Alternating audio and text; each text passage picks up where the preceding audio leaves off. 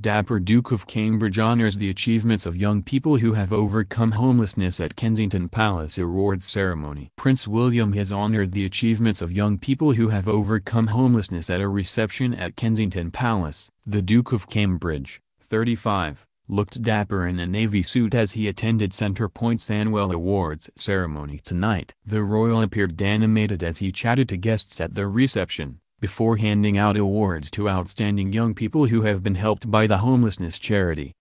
The reception was also attended by other celebrity supporters of the charity, including actress Emilia Clarke, TV presenter Jonathan Ross, and Downton Abbey creator Julian Fellowes. The Centre Point Awards, which are being held for the third time, recognizes young people for their efforts in personal development, sport and education.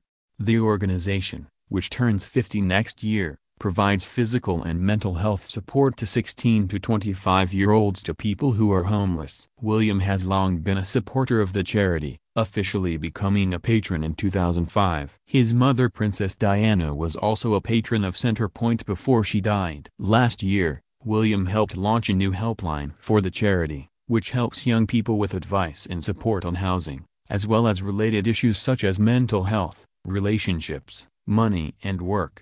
It has been a busy day for William, who visited the Ark Burlington Danes Academy in Shepherd's Bush, West London, this morning along with rapper Professor Green. Speaking to pupils at the school, he revealed his worry for young girls who feel pressure to emulate the airbrushed pictures they see online.